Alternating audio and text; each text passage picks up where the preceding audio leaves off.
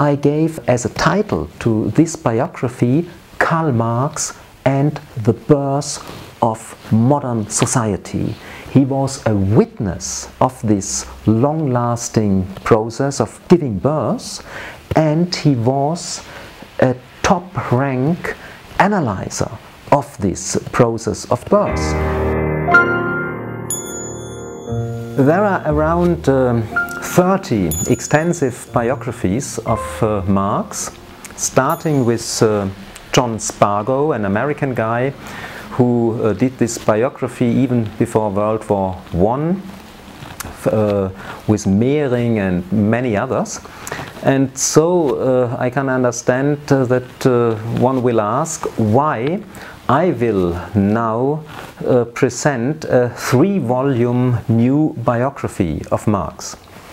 I must say the existing biographies, they have a lot of mistakes and deficits. A part of these deficits is rooted in the age of these biographies. The oldest are now around 100 years old, and in the meantime we have new information, better information. But also, I must say, a number of the old biographies are rather biased. You have on the one hand the admirers of Marx. There Marx has to be a kind of superhero who always knew better and did the right things. On the other hand, you have biographies of critics of Marx. For example, there is one biography of the 1930s by a British historian. His name was Edward Carr, and already the title of this biography explains his approach. He calls it a study in fanatism. And so these critics in some respect try to demonize Marx. I think nowadays we have to overcome such biased views on Marx. This means not to be totally neutral. I admit freely that I am in favor of Marx, that I estimate his works, but this shouldn't mean that I try to cover also the not so nice sides of Marx. I try to include really everything, and this I think is missing. But the existing biographies are not only one-sided regarding their judgment about Marx, they are mainly focused on the life. Of course, they mention the works of Marx, they mention that he was writing Communist Manifesto or Capital, but the content, the problems of these works usually plays a minor role in biographies. On the other hand, you have scientific studies about Marx's works and about the development of these works, but they cover nearly no biographical details. And my research led me to the point that there is a strong interference between life and work. Marx was very engaged with his work. He had new insights in his work. These new insights had political consequences, and because of these consequences, some friendships, some older friendships he had split. He had to look for new coalitions, for new political partners. So the work influenced strongly the course of life.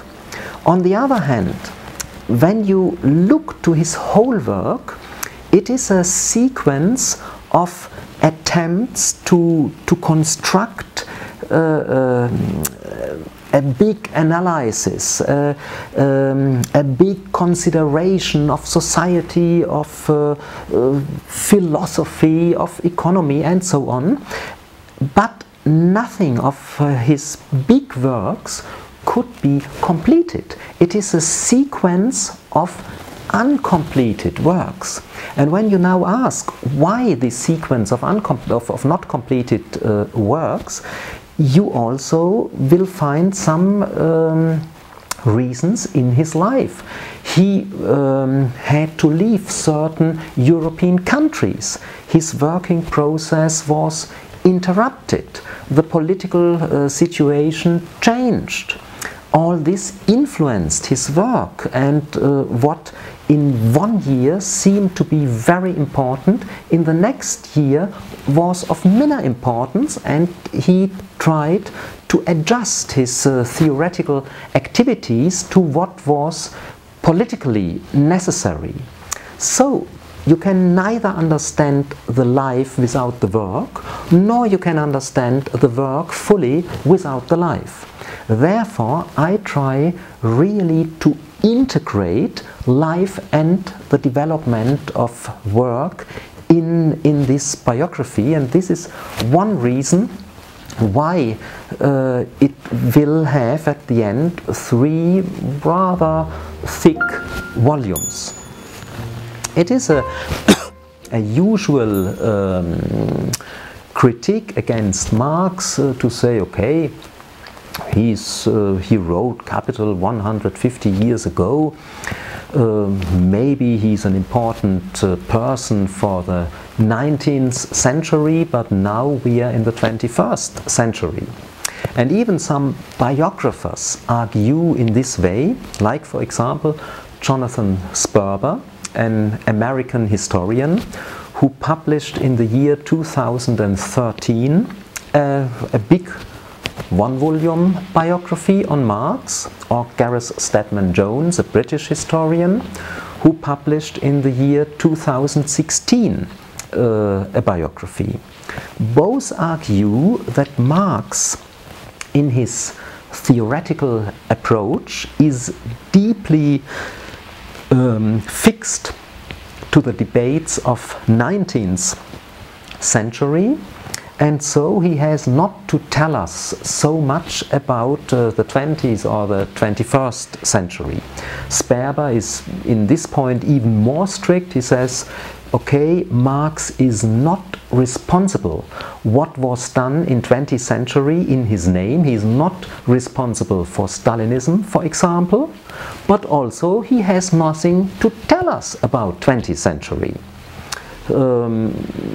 Gareth Stedman Jones is not so strict. He admits that, okay, some points of Marx also are interesting today, but mainly he is fixed not only to 19th century in Stedman Jones' view, he is even fixed to early 19th century, before the revolutions of 48.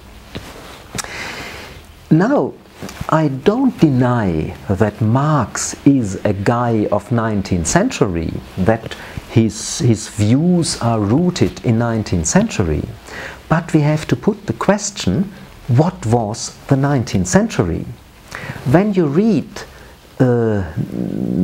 more recent historical works on 19th century, like that of Bale or Osterhammel, who come from this new school of global history, then they agree that the 19th century was really a turning point in human history, that the foundations of modern societies where they emerged in 19th century.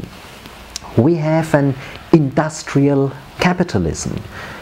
This is rather new. It came it originated in late 18th and 19th century, first in England, then spread over Western Europe, and also then in 20th century it spread over a lot of countries in the world. And still we have this industrial capitalism, or what is called the democratization of the political system, that we have the general right to vote, that we have equal rights for citizens. All these are developments of 19th century. That we have mass media. Nowadays we have broadcasting, we have TV or internet, but the basis of mass media on a wide range started in 19th century. Insofar, the foundations of our nowadays modern society were born in 19th century. Therefore, I gave as a title to this biography Karl Marx and the Birth of Modern Society. He was a witness of this long-lasting process of giving birth, and he was a top-rank analyzer of this process of birth. And therefore, we can also learn a lot about our nowadays society by being occupied with Marx. Also, I think I can present some new sides of Marx. And I also must admit that my view on Marx was changed by working on this biography. This biography for me was, or still is, a real research project. It is not just something I have in mind and now I have to write down nicely. No, I have to do really research. And one moment, one characteristic of Marx I learned by this was that Marx was really a radical learner. He, until nearly the time of his death, he was prepared to learn new things, and also he was ready to overthrow former results. Hundreds or thousands of pages of written manuscripts were in his desk room unpublished.